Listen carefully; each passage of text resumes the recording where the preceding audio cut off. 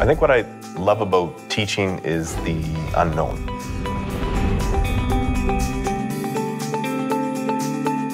I come from a family of teachers, uncles, aunts, brothers, father, mother. It goes on, there's a long list, and the idea of being an educator just always seemed to be part of my day-to-day existence. What really struck me the first day was just how passionate he was about his role in the classroom, his role as an engineer, and he really just brought that energy in, and it made me really excited for the class. I want to focus on face-to-face engagement. I want to focus on getting people to maybe even shun some technological options in favor of talking to me and asking a question and having the courage to put their hand up in front of 100 of their peers and admit ignorance and be persistent about it. When you witness somebody in class kind of accept the fact that, geez, you know, I know how to do something I didn't know how to do 2 months ago or even last week, you kind of see that potential show up in somebody's eyes, and I think that's really, really exciting. His dynamic lectures and his overall excitement for the field of engineering is absolutely motivating, and I think any student would agree if you have a teacher who's excited about what they teach, it's so much easier to learn the material.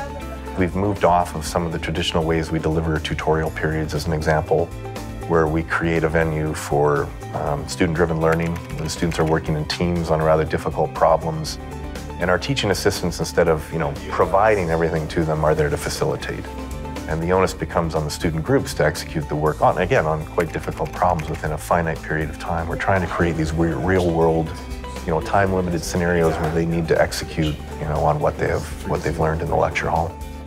My research program has always been more focused, I guess, towards commercialization activity than to what some might categorize as more classic academic, curiosity-driven research.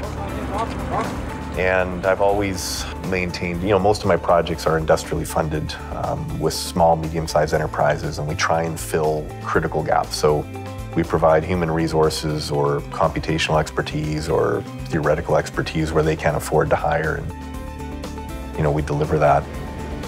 The way we've structured the research group right now is that I've brought in 12, 15 years of wave energy expertise. My colleague, Dr. Crawford, brings in expertise in offshore wind and tidal, and we've kind of brought all of the outputs of our programs together. And now we try and address the marine energy space as a whole. So we don't need to differentiate between whether it's a wave energy developer or an offshore wind developer. The problems that they face, in general, boil down to the same fundamental issues, and we can go after those collectively by bringing all of our expertise together. He is definitely one of those profs that really stands out, that you remember for a long time, and who really inspires his students.